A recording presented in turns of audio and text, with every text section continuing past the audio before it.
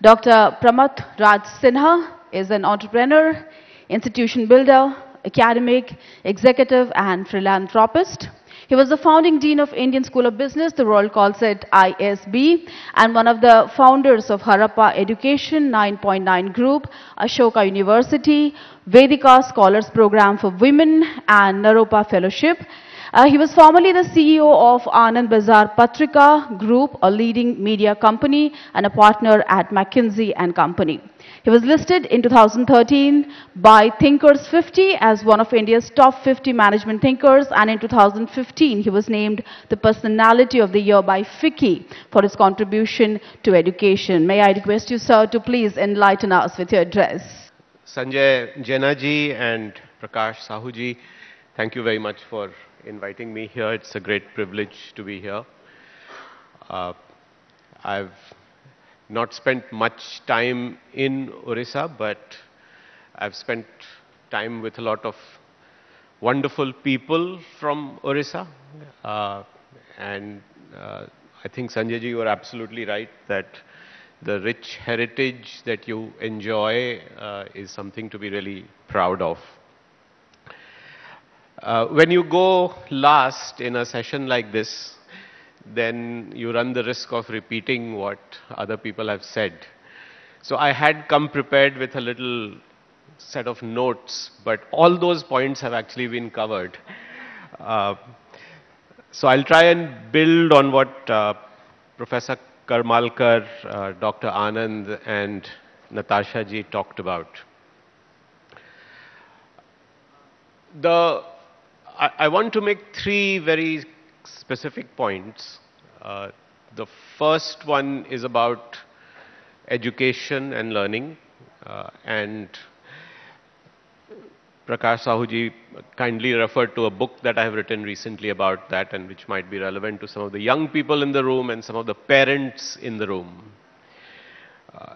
I'll also talk second about some of the issues that Dr. Anand raised, because one of the things that we should be worried about is access. And all of this wonderful education that we are talking about, is it truly reaching the very last student? After 75 years, we are still struggling to get to the very last student. So what will it take to get there? And the last thing I'll talk about is the role of technology and digital and online learning in all of this. Because I think as a country we have no choice but to embrace it.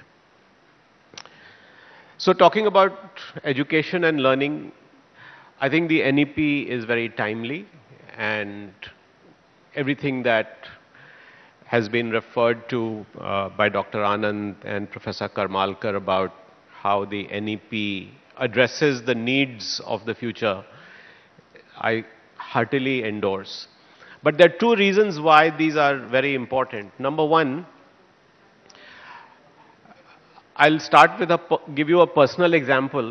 When I was about 17, 18 years old, I did not know what I should study. I was a bit clueless. And even today, 17, 18-year-olds are confused. They don't know. In fact, they have many more options today than I had. Fortunately, I got into IIT. I studied at IIT Kanpur. For IIT Kanpur, my rank in JEE was not very high. So I had only very few options. I could study metallurgical engineering or I could study aeronautical engineering. And I knew very little about these two subjects. But I wanted to go to Kanpur because my friends were there. And at least in my time, Kanpur was very famous. It was also close to Bihar, where I am from. So वहाँ हिंदी में बात कर सकते थे लोगों से. So when I talked to my father about what I should do, he says, I don't know anything about metallurgy or aeronautical. But he had set a goal for me. His goal was that I should get a job that would pay me 10,000 rupees a month. He was not expecting that the starting job would be 10,000 rupees a month. His counsel to me was कि बेटा कभी भी during your career 10,000 रुपए महीना कमाना पड़ेगा, नहीं तो you will not be able to live your life comfortably. So that was my goal when I went for counseling. And during the counseling, I was given this option. So I said, but I want to study aeronautical because उसमें plane when उड़ाने को मिलेगा. So the professor said, हाँ, you can take aeronautical. Then I said, लेकिन उसमें नौकरी मिलेगी तो 10,000 रुपए की सैलरी मिलेगी कि नहीं? So he said कि हाँ मिल सकती है, but there are very few options for aeronautical in India. एक HAL है, you can join them. But ये metallurgy करोगे, then you will get lot more options because you can work at SAIL, you can work at TISCO, you can work at Telco. These were all companies that I knew of. I was in Jamshedpur, Tata was a big name. So I chose metallurgy and studied metallurgical engineering for 4 years. I passed out in 1986. I was telling Professor Karmalkar, he's also from IIT Madras, 3 years my senior.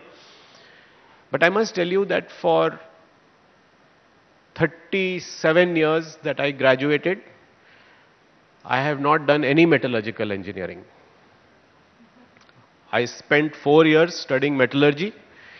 मैंने एक course किया था उस समय, which was a new area called computer programming. In that course, I got an A. So I was very proud of myself that I got an A in computer programming. And because I had got an A in computer programming, Tata Burrows Limited actually gave me a job that paid me many more times than the 10,000 rupees that my father had set the target for. Actually got me a passport and visa to go to the United States and work. I would have been working at TCS now if I had taken that job. But the point is that for one course in 4 years, out of more than 50 courses that I would have done, I was given a job just for that one course, not for 4 years of metallurgy. This was happening 37 years ago. This is true much more today, that what you study doesn't lead you to what you do. And the bigger problem is that places like Meta, where Natasha ji works, they are creating jobs for which the course doesn't exist.